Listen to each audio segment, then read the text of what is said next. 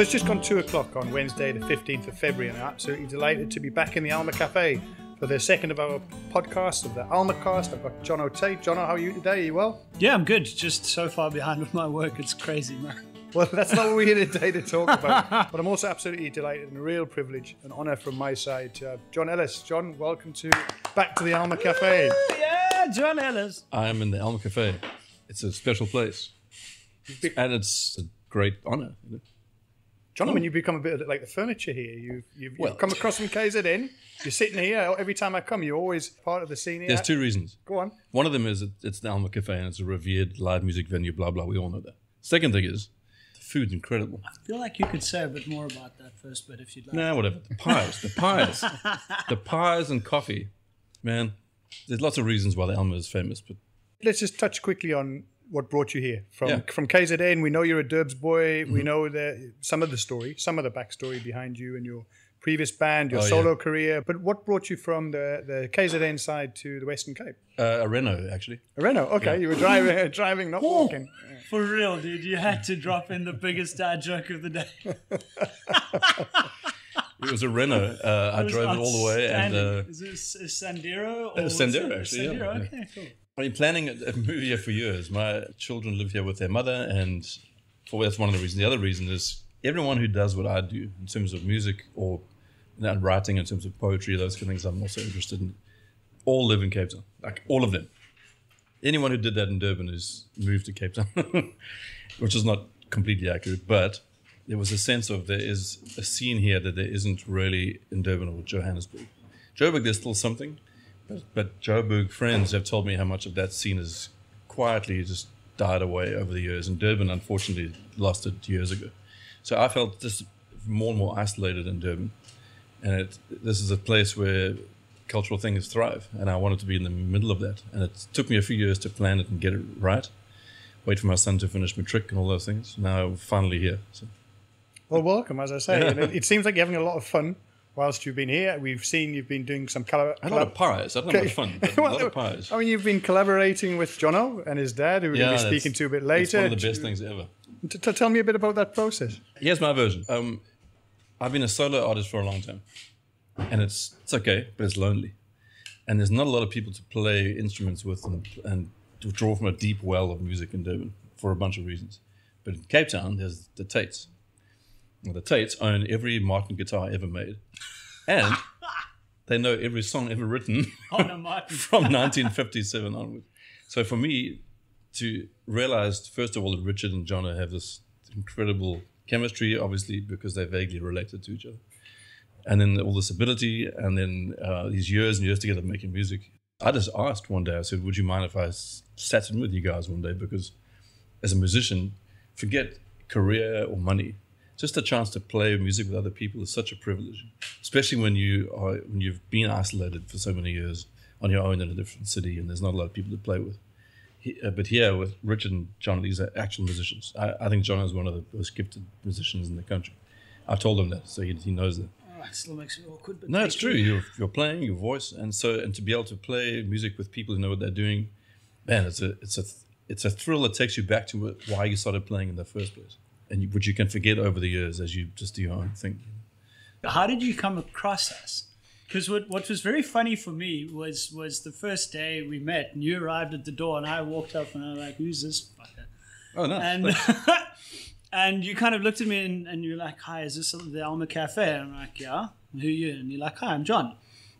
I went, "John who?" And you're like, "Oh, I'm John Ellis." And I went, "Oh, okay. I suppose you can come in." That's very kind. And then following that, it was a case of, well, and this is just my sense of it, and if this is wrong, by all means, correct me immediately. But the sense was a bit like, well, I've moved to Cape Town. Somebody told me to get to Alma Cafe and come and chat to Richard and Jono. Mm-hmm. Who the fuck was that? It might have been Nibs van der Spey, actually. Oh, that explains it. It might have been Nibs. And I'd always known about the Alma, but I didn't really understand it. I just heard this legendary place in Cape Town, And then Nibs said, "John is amazing. Here's Jono's number." Okay. So I came down to meet you, and the next minute we were in a band together. Because it's always weird, it's that thing of not familiarity breeds contempt, but like familiarity maybe breeds a complete lack of perspective on what it is that we're doing. Yeah. Where for me, I rock up here every day and go, oh, okay, I've got to do stuff now. But for the outside world, the Alma Cafe represents something that I very easily lose sight of. And you're coming in and finding us and being like, oh, hey, I found you and let's chat. That just kind of jogged in my mind, like, oh, yes, of course, there's this thing that we're doing that's a bit bigger than There's two things. Us, There's two things here. One of them is, you can't see it if you're listening to this podcast. It's a fairly small room, but if these walls could talk, as the cliche goes, there's been so much music here after how many years? I like 13 now. There's been so much music in this space. It's just dripping with music and stories and talent. And you get that sense, first of all, this is a sort of a hallowed ground. And then the second thing is, you and your dad are actual musicians, not people who are hobbyists. I mean, I know a lot of musicians in the country who call themselves musicians, and we won't mention their names. So what making fortunes. What defines that idea? Because this is a conversation I love having, and I think it could be interesting. What makes for a musician as opposed to a hobbyist? What is it that those musicians infuse playing songs with? You and your dad play music because you can't do anything. You have to. Okay. Like it's in your blood, and the way you express your creativity, who you are as a person, comes out in music. So I experienced the same thing with you. I feel the same about myself. When I discovered music as a 10-year-old, whatever it was, I watched Elvis on TV and I thought, really? I want to be that. Elvis is the guy who got you. Elvis is the reason I play music.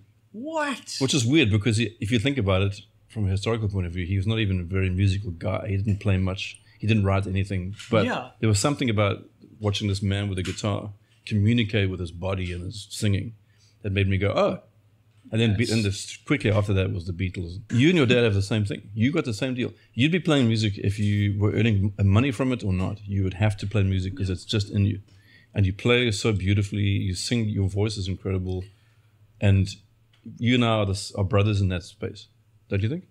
Yeah, certainly. Well, that's why we play together. We'd play here if there was a full house or if there was two people. Totally. Because we play here, we rehearse here because rehearsals are fun. The rehearsals are... Forget the show. The rehearsals are great. Yeah. It becomes the audible byproduct of a good interpersonal relationship. Yes, but for starters, before you have the interpersonal, you have to have that first sense of, I was born to do this. Yeah. Then you find someone to communicate with. That just becomes, it's the language, it's music as a language thing. But don't take it for granted. There's very few people who feel it.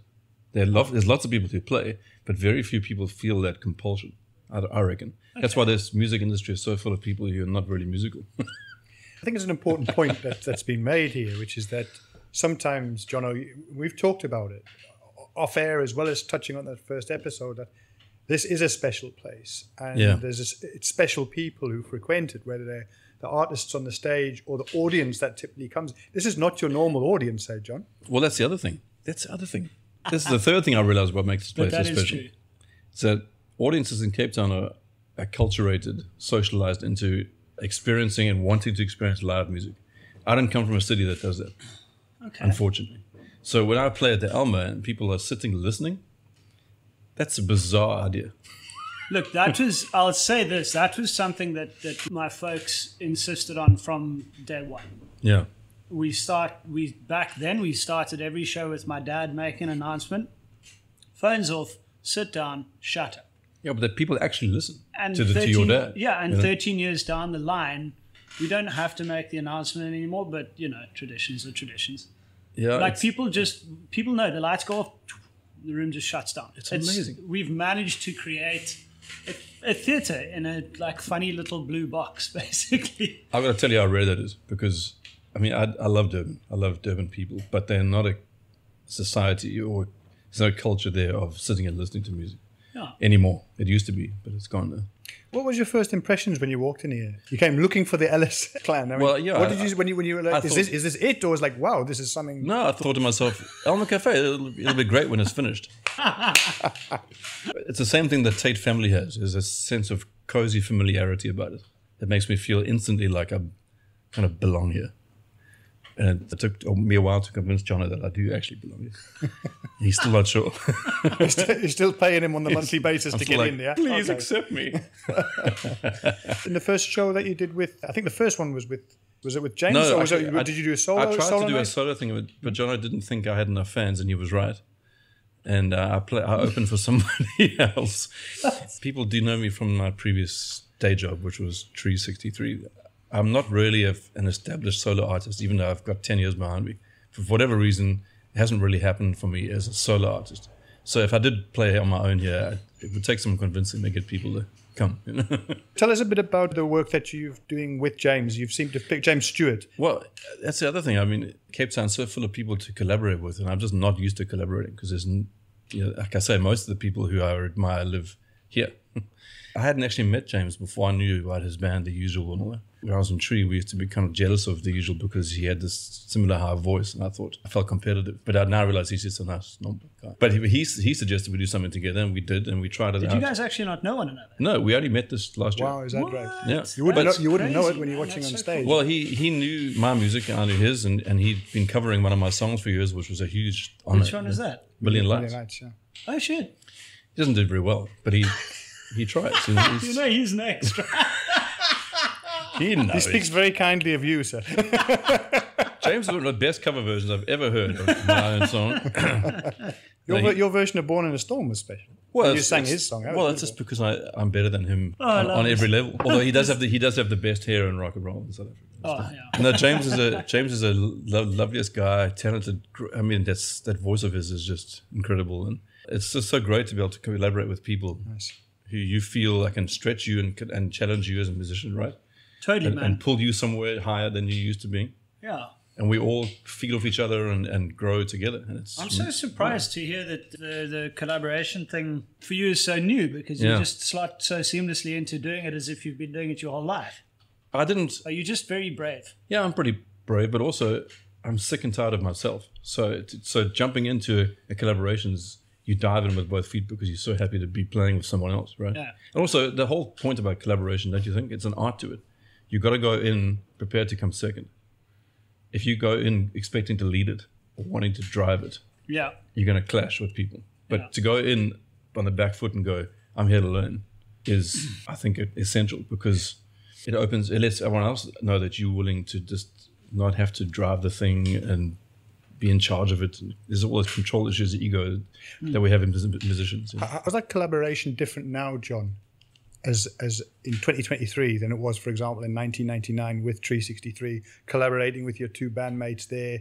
How is it different now to what it was when you were sort of seeking a particular outcome? I think because when you get older, you've realized that, hopefully, that life's not about you. You've realized that. Right? That's like a major lesson one. Your life's not about you. When you're younger, you're driving everything because it's my band, my songs, which is always nonsense. But that's what drives bands apart eventually because you put yourself in the way. When you get older, right, Rich? Yes. You hopefully have learned that you can take a step back and go, I'm here to learn something rather than here to achieve something for myself. But also, unfortunately, like Jono will know this, I think you'll agree, we live in a generation where music's a full body contact sport. It's competitive. You have to be ambitious and driven to succeed in it. And the older I get, the less I'm like that. It's so much negative energy goes into competing with other musicians and trying to win at all costs. And we need to step away from that and just listen to music and play for the joy of playing. That's when the joy comes out again. The reason I'm asking you that is because I would have thought that competitive part of it is part of what builds a scene, a brand, and ultimately a quality behind it. Yes, but those three words you just mentioned are great words, but they're also they got to do with commerce, capitalism, and I don't mean that horribly. It's a marketplace thing, and those are essential things. But I've never really thought of music in terms of the marketplace, and that's why I don't feel like I'm anywhere near where I thought I'd be at this age, because I just don't have that drive to just to beat other musicians at all costs. The utter ruthlessness to climb over anyone's face and stand on anyone that gets in your way. Is that what took you to the States the first time? When I say the first time, be careful what I say here. So we had a manager who was very ambitious, very driven, and very good at that stuff. and the relationship didn't end well, and there were a lot of feet stepped on in America even, and people were wary of us, these South Africans, because they had this manager that was tricky to work with. But as much as he was tricky to work with, he definitely got us places we wouldn't have gotten on our own, because you do, like Jono said, you need that ruthlessness, and you can be passionate about your own music, but ruthless is another level. It's got nothing to do with music. It's like it's a market-driven Well, thing. I mean, ruthlessness, I would say, is absolutely the anathema to what music in the way we've just described it 100%. Is actually about. Because if you're deliberately approaching music with, as you defined it, wanting to come second, that's the anathema of what ruthlessness is about. I'm one of those naive musicians who used to think that your talent would be enough. But your talent really, unfortunately, this generation especially, is just the key in the door. Stepping through the door and surviving in that next room takes another whole level of skill that I don't think has much to do with music or creativity. No, it has everything to do with communications and branding. Yeah, and I've just not, those things don't interest me as a musician. John, something changed though. You say that there's not the link between the music, but again, as somebody who's listened to your music for 20 years now. Oh, wow. You need to change so yeah, thank you. The check's in the post, right? your music changed. That first solo album, it was an angry album. Come Out Fighting, from Tree, which was very melodic, to Come Out Fighting, the various songs, the lyrics, the sound, it's hard. Yeah. So clearly that part of that journey has been trying to find yourself beyond that original scope of what 363 was about, or what you thought it was going to be about, and how it ended. Am I right, or am I It's true. reading stuff in but there? I think I like rock and roll, you know. John and I were talking about this. We play acoustic guitars, it's rich, and I love that music. But there's also an element of rock and roll that still excites me, because it's a passionate medium. It's a passionate form of expression, right? You plug electric guitar into an amp and you hit it, and makes you want to say there's an urgency about it. And I really love that. And I think the goal of a musician is to try and keep expressing yourself with those same tools, but in new ways every time. But to keep that passion alive, otherwise it becomes a bit formulaic, you know. I mean, I'm a huge U2 fan, but I don't think they've released a passionate album in 20 years. One of the reasons U2 I think are not so exciting anymore is because they're millionaires. So listen, what do you think? I just want to drop this in as like a complete aside, because U2 is one of those kind of love to hate bands. For looks like most people these days hate them. But I love them. I grew up in the.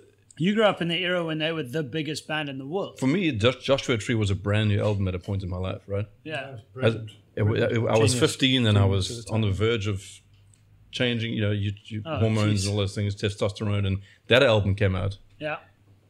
I mean, it defined an era. But everything beyond that, I think. Did you ever listen to How to Dismantle an Atomic Bomb? Yeah, that's the one I think is the last good one. That's the last great one. Yeah. Okay, cool. So we agreed there. I grew up listening to a best of 1980 to 1990 album, which had all that early stuff on it, and obsessed. I mean, one of those things that I just listened to over and over. But what do you look for in music? What do you look for when you're listening? Drummer. It's always the drummer. If the drummer is great, then I'm into it. Yeah, it's true. A drummer is to me makes the band, and it took me a long time to realize that as well. So you're only as good as your drummer, I think. Totally. And Larry's a robot. He's a Marshall robot. That's why I love the Police. Stuart Copeland is one of the best drummers. Don't give me that look. People on the podcast, John has given me a look. Yeah. Stuart Copeland is one of the most lyrical drummers. Now I mean that sincerely. Hi-hat king. Ever. Don't even. I'm leaving. I think you do need to leave just now, John. I do need to leave. Just a couple of things as we work towards a wrap. And the rest of 2023, I know there's a couple of things changed up. From a music point of view, can we expect? Something I was saying earlier. You can't Our album? Yes, well, Jono and I are doing an album. We haven't started writing it yet. But what could go wrong? Is that the title? Fuck, I forgot about What could go wrong with Volume 7? That's the name of the album. Songs from a Bathroom. What is our opening title? Pissing in the Wind. Talking about being compelled to play music, whether you make money from it or not. I can't stop writing, even though I've tried to for years. I don't know about you, but the songs just come. I struggle a lot. No, it's not easy, but they come anyway. And the point, and what you go, especially in 2023, when you almost go, there's no point in recording an album anymore because no one's buying music anymore. People are streaming it, which is another whole podcast. But you can't stop as a creative person. The song was coming. So you end up stockpiling with these things and going, I could make an album. I don't know why, but I can't stop writing. So in 2023, I'd like to make another album. I just don't know. For the first time in my career, for the first time in my life, it's expensive to make an album. I can't afford it, and there's no return for it. So it's a strange labor of love. What about selling your material, getting a publisher on board and selling it? Do the actual I'm already bored. songwriters That work. whole sentence just bored me. Because Fair enough. Because it's about selling, Yeah. and I'm going. Unfortunately, When you finish making a demo, you really feel like I've finished. That's my job done. Why the fuck should I make a demo and then sell it to someone No, else? for sure. So I guess is that, also to find someone else is going to pay a lot of time. It's like a painter. If you paint your canvas, you put the last bit of paint on it. As an artist, you think, I'm done now.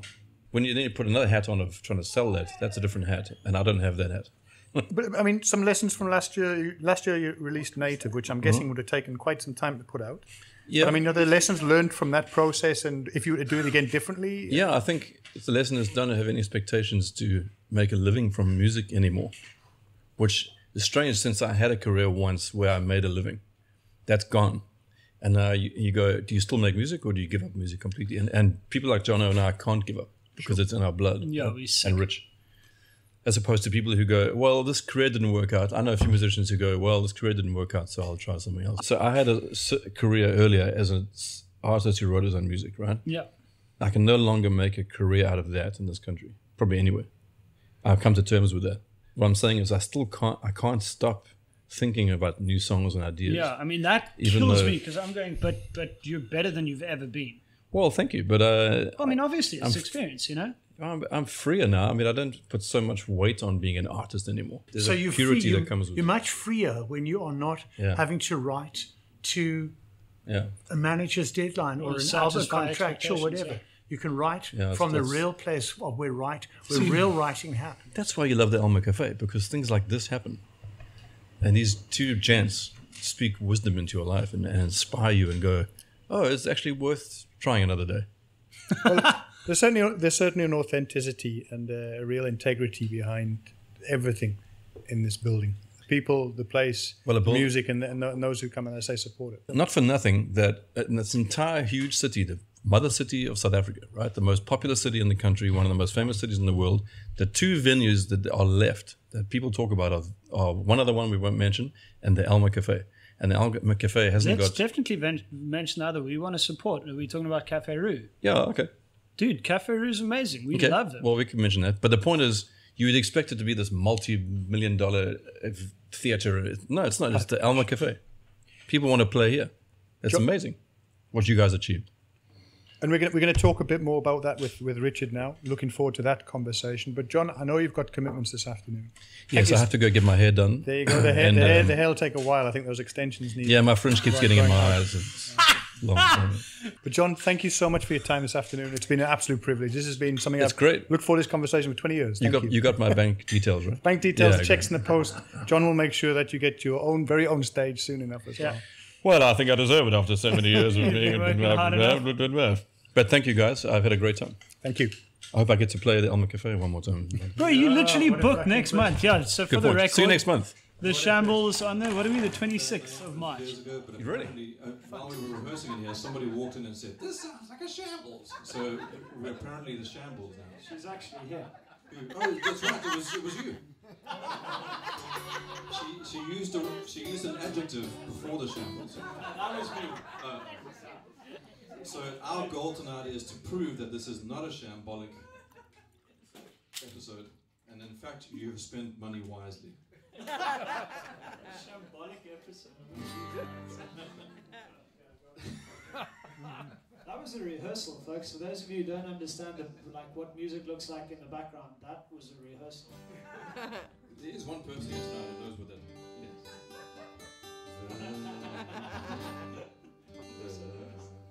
The shamble, we're the shamble, we're the fucking shambles.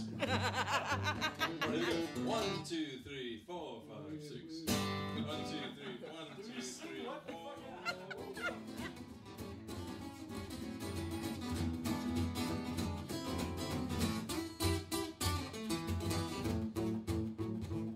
It's a bit fast. But you started it, so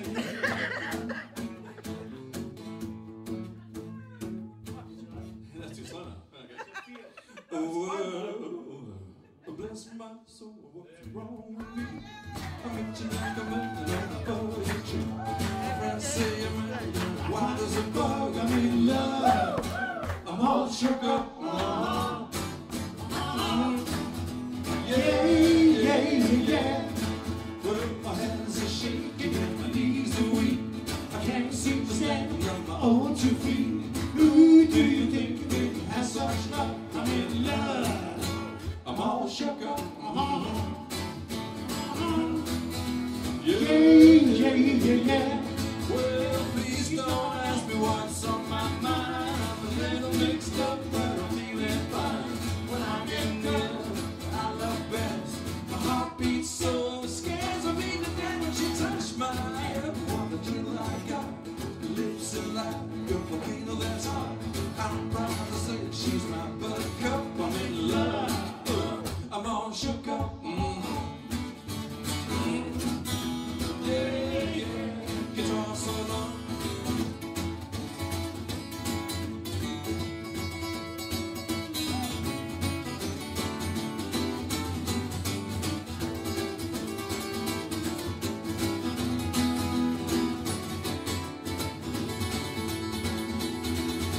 My tongue gets tired when I try to speak. My inside shake like a leaf on a tree. Only one cure for this body of mine is to have the girl I love so good. Yeah, yeah, yeah. Yeah, yeah. I'm all shook up.